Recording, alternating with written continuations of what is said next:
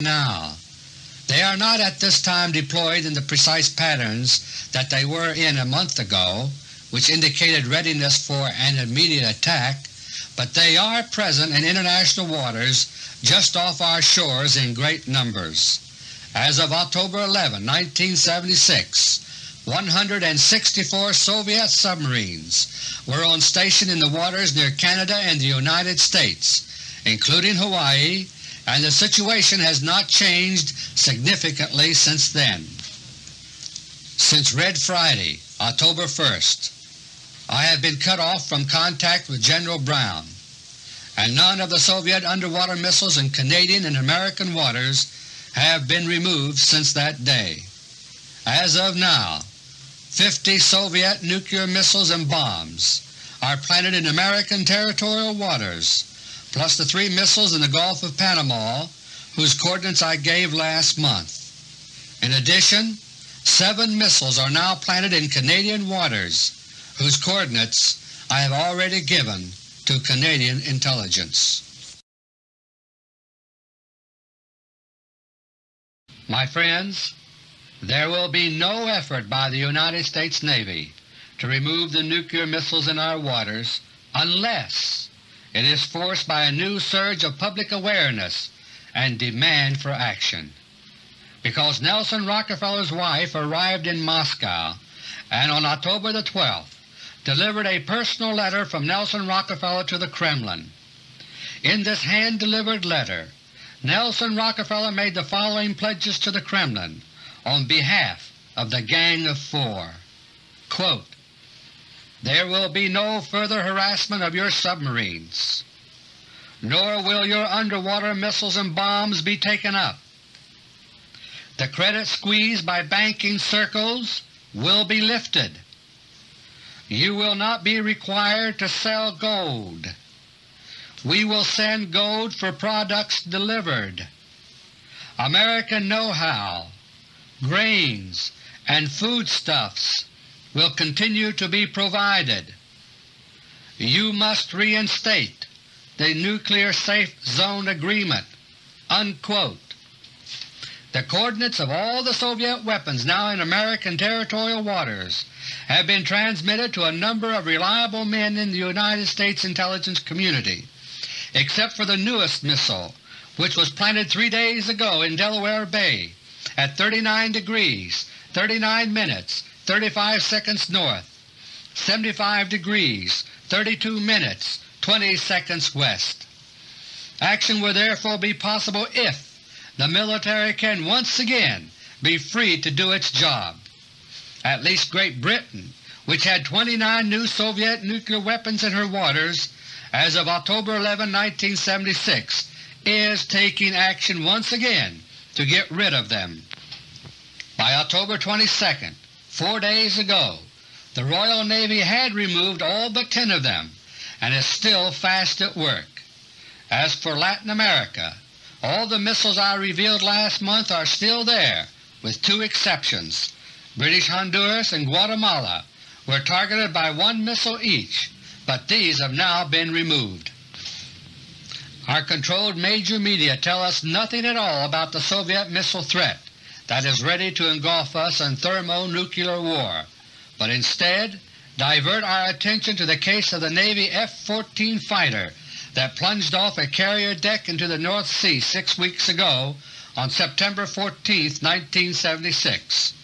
Great attention is being given to the F-14, and we are being fed all sorts of lies that the Soviet MiG-25 Foxbat flown to Japan by a defecting pilot is hopelessly inferior to the F-14. But the Soviet Navy hasn't even bothered to try to retrieve the plane.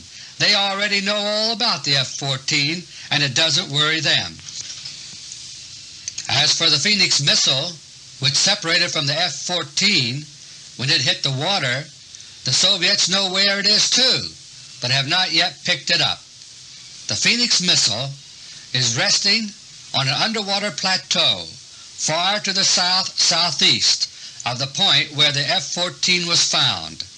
The coordinates of the Phoenix missile are 61, 26, 6 north, 1, 23, 16 west. And so, my friends, the great war game continues. Our armed services are allowed to participate in NATO and other training exercises, but are forbidden by Rockefeller hired hands from doing anything about the real life and death threat now lurking within our own territorial waters. We are being made sitting ducks for attack, and in fact we have already been attacked by the Soviet Navy, because on October 3rd, 2 days after Red Friday, the Soviet submarines along our east, west, and Gulf coast performed an experiment in radioactive chemical warfare with all of us as the guinea pigs. Topic number 2. On October 5, 1976, just as the so-called swine flu inoculation program was getting underway, news reports suddenly told us that we were experiencing fallout from an alleged Chinese atmospheric nuclear blast on September 26th. Oddly enough, the initial reports about this came from the East Coast, especially Pennsylvania, New Jersey, Delaware, and Connecticut, but certain areas of the Pacific Northwest were soon mentioned as being affected too. We were told that radioactive iodine-131 was showing up in milk at various locations, but we were also assured, as we invariably are whenever any radioactive hazard appears, that there was really no danger. In the days that followed, we continued to hear about the supposed Chinese fallout, but other things probably seemed even more worrisome. For example, elderly people began dying of heart attacks shortly after taking swine flu shots, causing widespread alarm at first.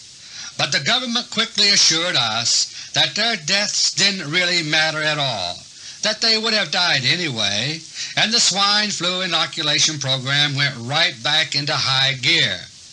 And then there were the strange outbreaks of an unknown mystery illness at electronics plants in western Pennsylvania, Ohio, and Oregon. The employees, most of them women, experienced headaches, nausea, stomach pains, difficulty in breathing, a feeling of being intoxicated in some cases, and even fainting spells. This time the swine flu vaccine could not be the culprit, because the victims had not received it. Instead, some were worried that the swine flu itself had struck. Others remembered with a shiver the equally mysterious Legionnaire's disease that had sickened nearly 200 people in Philadelphia and killed more than 24 of them 2 months earlier. My friends, there is actually no mystery at all behind these developments, and more like them that you can expect to see.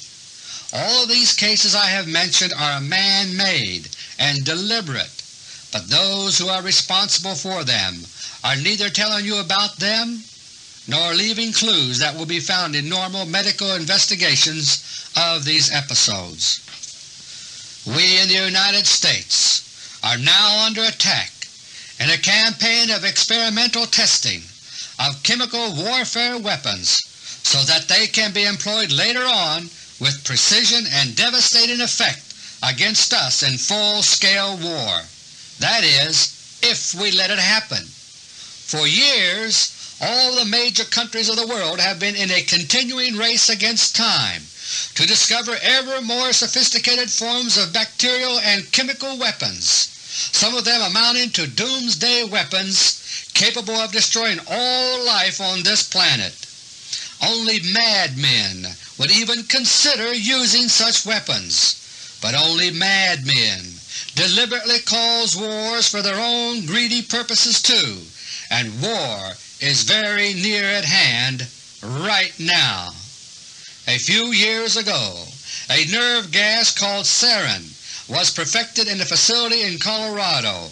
A tiny amount escaped, and 2 shepherds and their 7,000 sheep were killed. In response to the public outcry that resulted, a statement was issued that the Chemical Warfare Service had destroyed the sarin gas and were no longer doing such research. But that was a lie. Experimentation still continues today on all kinds of such poisons, and at a furious pace. As of right now, Many hideous lethal ailments can be inflicted on whole populations as operational weapons. These include black plague, smallpox, meningitis, dysentery, gangrene, yellow fever, tetanus, botulism, typhus, hepatitis, Bang's disease, and Q fever. 30 grams of Q fever is sufficient to infect over 150 million people, and it is considered especially convenient since any individuals who are to be saved in such an attack can first be immunized against it. Such selective immunization could easily be done, for example, under the cover of a mass inoculation program like the swine flu program. Q fever, though, is mild by comparison to a new killer gas called AP7, which is being manufactured in Uruguay and Argentina by American and European subsidiaries of Rockefeller-controlled conglomerate corporations. 2 thimblefuls, properly distributed, could kill 180 million people, and 1 pound all life on the face of the earth. Unless and until these hideous weapons are unleashed on the earth, they remain in a condition in which they can be destroyed and neutralized. And it is essential that they be destroyed instead of just being handed around from one agency to another, as Senator Frank Church permitted last year in his shellfish toxin shell game. But other types of chemical and biological weapons are also of great interest to weapons researchers, which can be used in more selective ways or to produce lower-order effects than the poisons I have just described. The Soviet KGB, which works hand-in-hand with the Rockefeller-controlled CIA, now has access to whole families of such chemical weapons, which can be adjusted in exact dosage and formula to produce a variety of effects on victims. These were and are intended for use as part of the program to eliminate effective opposition by the people of the United States to the planned Rockefeller dictatorship here in America and our conversion into the most valuable of all slave nations for the Soviet Union. Before these new weapons can be used with confidence, though, they must be tested, and that testing is going on now. As a cover for the periodic episodes of strange illnesses that will occur here and there around the United States while this testing is going on, the trumped-up swine flu threat was developed. On March 24, 1976, President Ford announced his proposal for the unprecedented nationwide inoculation program, supposedly to fend off the strange swine flu virus. To this very day, not a single case of swine flu has been confirmed anywhere in the United States since President Ford's announcement.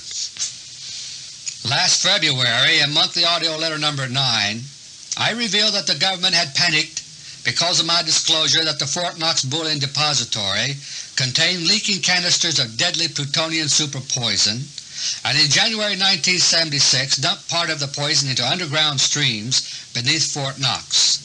Later, when the swine flu charade was announced, I was able to tell you of the government's plan to use this device to cover up the real cause, when and if the poison from Fort Knox began surfacing at various points in the southeastern United States and causing sickness and death. But it wasn't until July of this year, 1976, that I received information about the rest of the swine flu story, and at that time the far more imminent threat of the Soviet missile crisis involving a Soviet double-cross of the 4 Rockefeller brothers had to take precedence. The reason that the government concluded last January 1976 that they could get away with dumping the plutonium poison from Fort Knox into underground streams, which would surely carry the poison elsewhere, was that the swine flu campaign had already been planned for another purpose. That purpose was to serve as a cover to explain the effects that would be